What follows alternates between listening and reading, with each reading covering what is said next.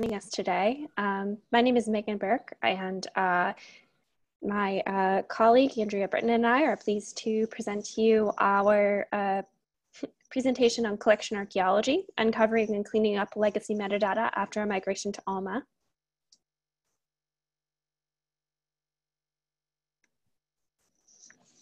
So many of you were with WRLC for all or some of the history of Voyager and Alma, but as a refresher, WRLC migrated to Voyager from Notice in 1997. Forgive me if I have the wrong date for the Notice implementation, but this was the earliest I could find record of it in WRLC's documentation. By the time our Alma migration rolled around in 2018, Voyager was officially able to drink and had seen its fair share of battle wounds, including format changes, updates to MARC, and years and years of hacks to get a system made for physical resources to work for electronic ones too. Voyager was also a time capsule in that deleting things like purchase orders and location codes was either very difficult or impossible. Marymount had lots of suppressed records that could have been deleted from years of being unable to delete items with POs attached. We had empty location codes. And after we migrated, we found that Alma and Voyager data didn't always get along, meaning we had to hack or completely overhaul the migrated data in Alma to get our old Voyager data to work. This was particularly true with prediction patterns and POLs with e-resources that had been on print resources. It also exposed our broken pottery, so to speak. We found out what worked in Voyager sometimes translated to a mess in Alma.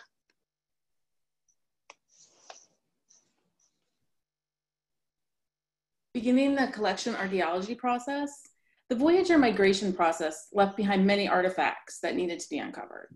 Some, like suppressed records, we expected, although the scale and variety surprised us. There were more than we expected, and some sets were completely unexpected. We also had put all journal formats, mixing the physical and electronic on one record, one of many Voyager hacks, and then separated them again, the P2E process. This meant that we had purchase orders for e-journals that migrated as physical. We were not sure of the scale of this problem until after the migration. Alma also doesn't like two identical holdings on one bib. This happened fairly frequently in Voyager when our practice dictated that a replacement item would be given a new holdings record and an old holdings record would be suppressed. Where this occurred in Voyager, the resulting Alma migration outcome was to suppress both records. We also learned that overall, likely because it was less complex, serial solutions data migrated much more accurately than the Voyager data. We had to learn Alma's rules and quirks, also known as Alma logic, to figure out not only why we were encountering certain issues, but to discover the patterns that would lead us to more Voyager remnants and artifacts that interfered with our accurate statistics. So understanding Alma logic. Alma logic and Voyager logic are not terribly dissimilar. They are from the same company after all, but there are some major differences. For example, in Voyager, you could have, though whether you should have is a different argument, an item with one permanent location and a holding with a different permanent location. In Alma, that is not possible. The differences in logic and behaviors force a new framework on us, although we couldn't abandon Voyager completely in the short term. The practical outcomes of these differences included the previously mentioned holdings. The new rule was that holdings with the same location will not be allowed to have two different holdings records. We were now able to move POLs or orders that may have been added erroneously, and also cancel, delete, or close them with relative ease. What we found was also that what can be done can often be undone, unlike in Voyager where one mistake often meant they had to recreate everything. There was no history. And while we found that uncovering issues meant going through records one by one, at least we were able to find them and fix them. And Marymount didn't have super robust reporting capabilities in Voyager that very easily. So a lot of things just went unnoticed. Conducting an archaeological dig, uncovering these artifacts. So some of the oddities we encountered were holdings without items. We had multiple holdings with items, but we also had holdings that had no items. The much mentioned suppressed bib records and abandoned locations. We started to see patterns and used Alma tools like advanced search and analytics to form lists and reports of resources to be reviewed, checked, and possibly correct it. Using these reports, we were able to sort out the oddities and resolve any data inconsistencies. The print POLs and an e-journal received a new POL. An active bib record with all its holdings suppressed was corrected by unsuppressing or deleting as appropriate. The locations were usually emptied of most records, but we found a few interesting residents to evict. And of course, we found so many suppressed records. Conducting an archaeological dig. Using analytics, this is an example of an analytics analysis that finds records with both print and electronic holdings attached. It was a hack in Voyager that we combined all the inventory on the same record, and we thought we had cleaned up everything in the P2E process, but post-migration cleanup revealed our P2E process was not nearly as thorough as we thought.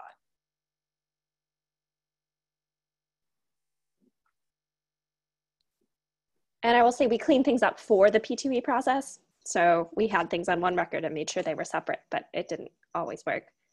Additionally, we started a large journal weeding project before migration, and we resumed it shortly after. We realized that nearly all the print journals were suppressed in Primo.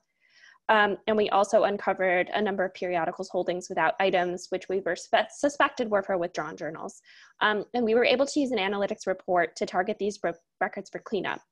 Here, an analytics report allowed us to get the summary holdings, including notes, and we searched on the keyword withdrawn. It was a regular treasure trove of variations of ways to say something was withdrawn, but it proved really useful when cleaning up periodicals because we were able to really pinpoint which ones had that note and which ones were withdrawn versus which ones may have had other information in the holdings record that told us where the journal went.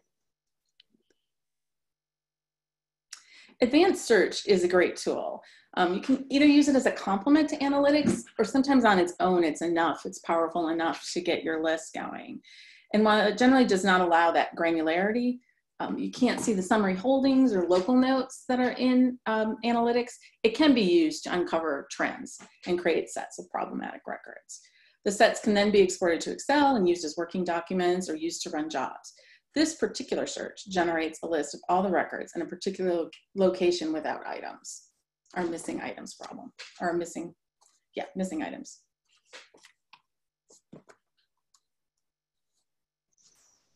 So we touched on how patterns led us to new discoveries, but you may be wondering more about what we uncovered.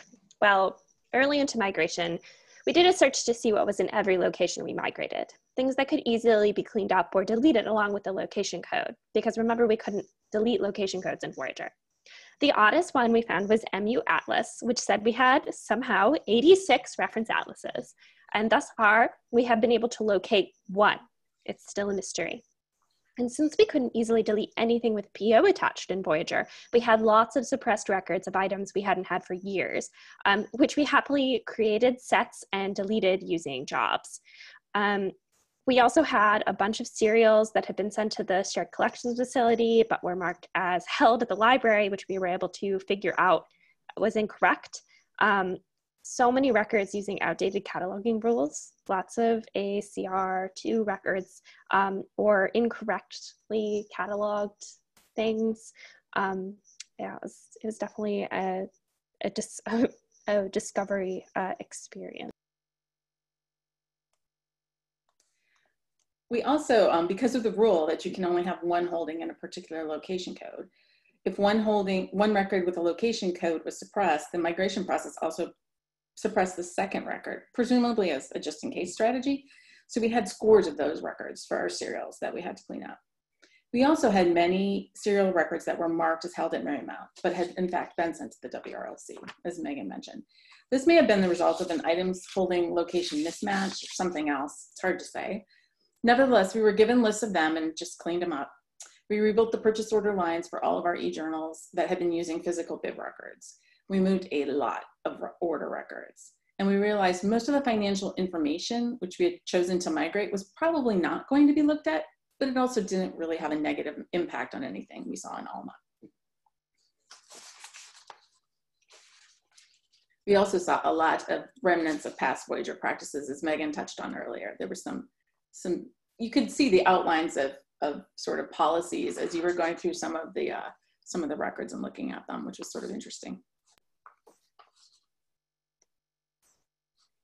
So how do we clean it up?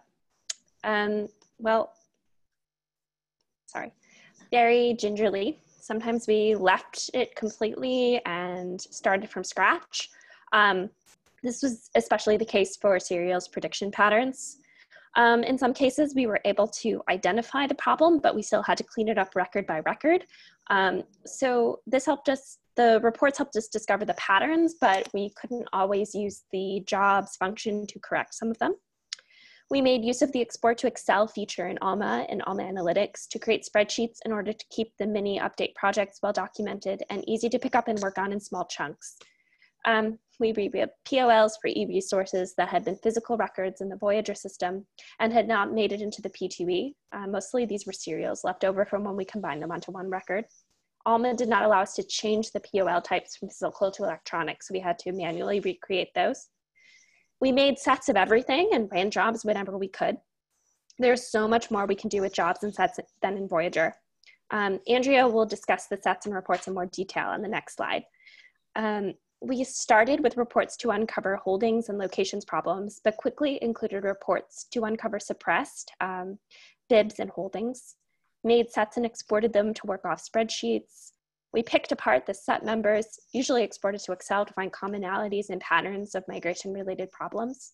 For instance, if several items in a location were suppressed or contained multiple holdings, there was a good chance that there were more like it. And we also recreated orders when necessary because we couldn't find a good way to move those in a way that actually worked. So these are some of a list of reports and sources that we use. Analytics reports that we liked were the item ID plus the non-public note. That can get you some really interesting variations. And I would encourage you all to play in analytics. These are sort of just a base, and everybody's holdings are a little bit different, and their architecture of the way they set their things up is different. So you can definitely use this as a base to sort of build reports unique to your own situations, which everybody I'm sure has their stories about the migration and what turned up. But there's a holdings with both physical and electronic inventory. There's a gross number of physical items, which is great when you were looking at weird locations. The advanced search was great for empty holdings. So physical titles that had no items, and then you could use the facets to sort of break out the material types. Physical titles and current location. If you have some questions about what's in there, it's great. You just kind of pull up the records and look at them and sort of dissect and try to figure out what's going on. The physical titles and temporary location were the location in question. If you have a question about what is in there, it's always a great one to run. And then all of the suppressed records. These are great for cleanup, especially while we're all working from home. The physical titles plus tags suppressed. Some have inventory, some don't. Those are the different sort of flavors of the suppressed records that we found. It wasn't just straight up suppressed. Lots of times there were sub-reasons they were suppressed, or the holdings were suppressed and the bib record wasn't. We saw all sorts of variations. But these are the reports we found to be the handiest to sort of get you started. So we've used both the analytics and the advanced search to dissect and analyze these problem areas, and then use the sets, as Megan explained, to derive working spreadsheets. This allowed us to keep records, which is also nice if you need to go back and remember what you did, or keep a log of your progress. We do have the advantage of a relatively small collection and a tightly knit group of people, which helps with some of the communication issues. And it was easy for us to sort of all be aware of what each other was doing and not stepping on toes, which made it a little bit easier for us. Other people might have more challenges with larger collections. Also remember that Alma is incredibly forgiving. So you can make mistakes and it's pretty easy to correct them. Just take some effort and maybe an analytics report or two, because nothing ever dies in analytics, remember that. We always recommend, if you are testing, to test out a couple of records before you go into any large scale job running or anything like that, just to make sure it does what you think it's going to do. Because it can be a little bit tricky sometimes to get the right order and the right job to run.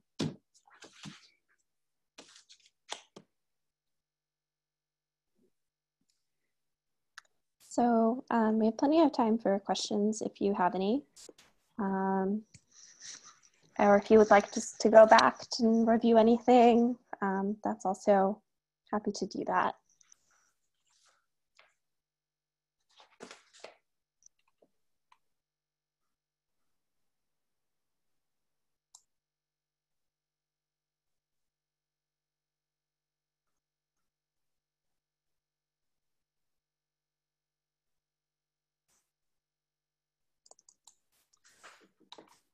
Alexandra, that's great that you recently discovered you can change your print POL type to other service and then other service to electronic. Yeah, I mean, it's still faster than recreating it. But it can only go from print to electronic.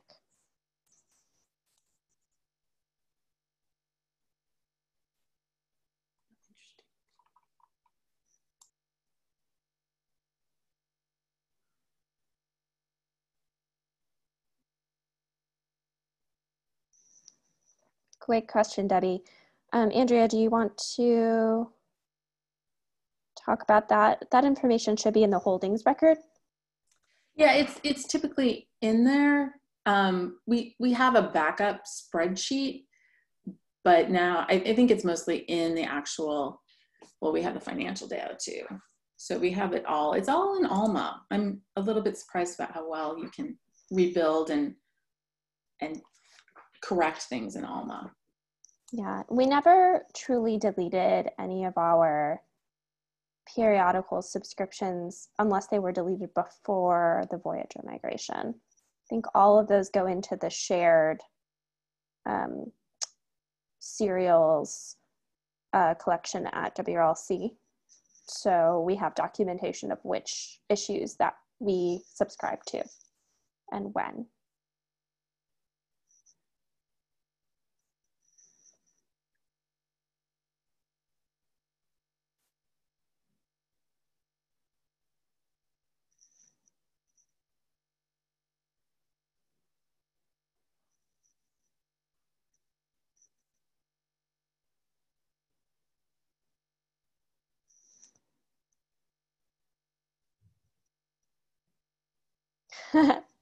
Oh, Linda, we're still going.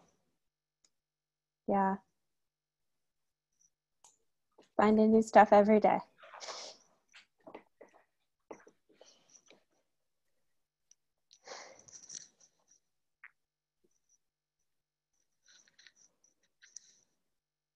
We have to find those 86 atlases before we can delete them all.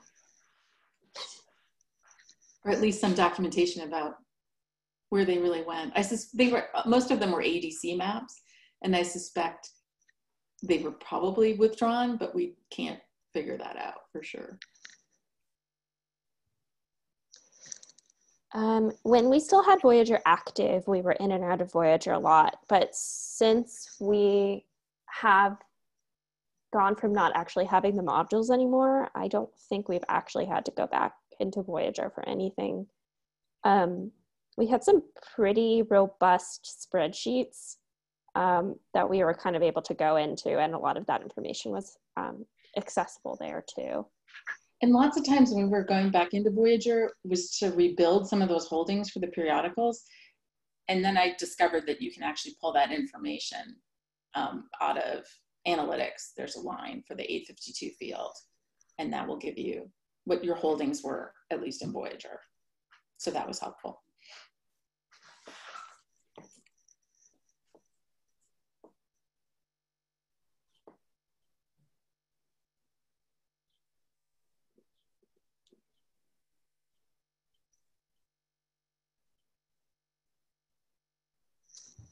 Oh, that's a great question. Huh. I think I would have started earlier because I think it took us a while to sort of get our sea legs with Alma, but it might have been good to start from almost immediately after migration, but our heads were all swimming, I guess, with new stuff to do. I would not have done the P2E process at all. I just would have migrated everything from Zero Solutions and recreated all of the orders for our print periodicals or our electronic periodicals, because I think it was the same amount of work. It was just more confusing. Yeah. Again, it helps. We don't have some of the, our holdings are fairly small compared to some. So it would have been completely plausible to actually rebuild.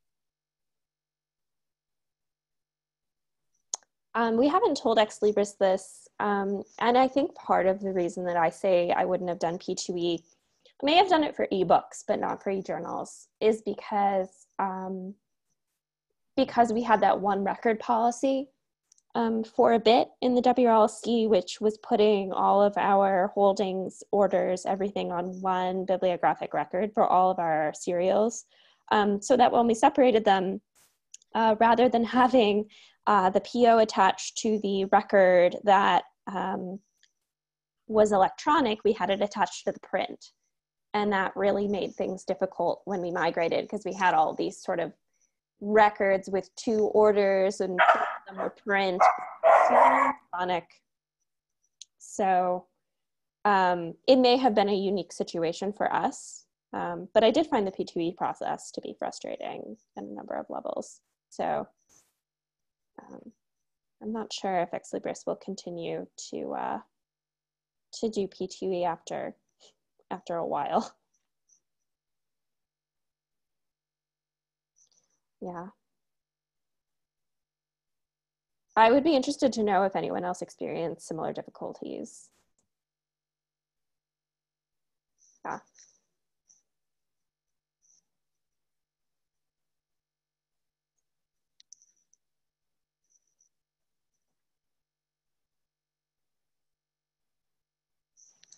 I think the ability to run jobs on sets of records ourselves, where before we were, at least at Marymount, kind of beholden on WRLC, which, they always did a great job, but it was like an extra barrier to getting things done. Oh, wow. Also just the fact that, I thought originally that I would hate that analytics didn't delete anything, but it's turned out to be a real savior. Because you can go back and get legacy data on almost everything, which is really, in some cases, has been just like, how did we do this? I don't remember. And then you can go back and see. So yeah, I think sort of flexibility, a little bit more power to the individual institutions. And also export to Excel. Like, that's one of my favorite features. Oh, absolutely. Export it to Google Sheets, but can't have everything. It makes it so much easier to sort of parcel small bits out if you need to give it to different people too. The export to Excel has been great. And the customization available is also pretty good. So if you don't want the full report, you can isolate certain components and just export it, which has really helped in terms of creating actually useful reports.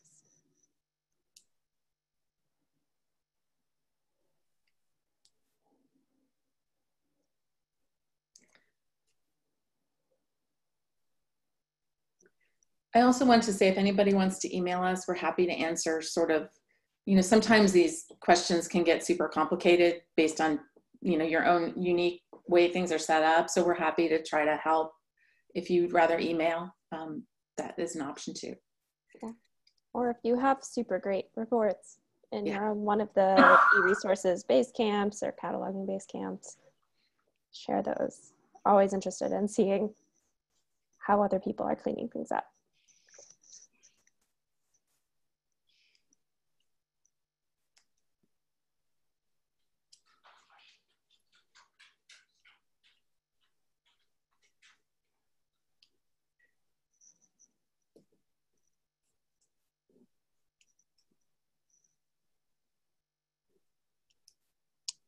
Are there any other questions?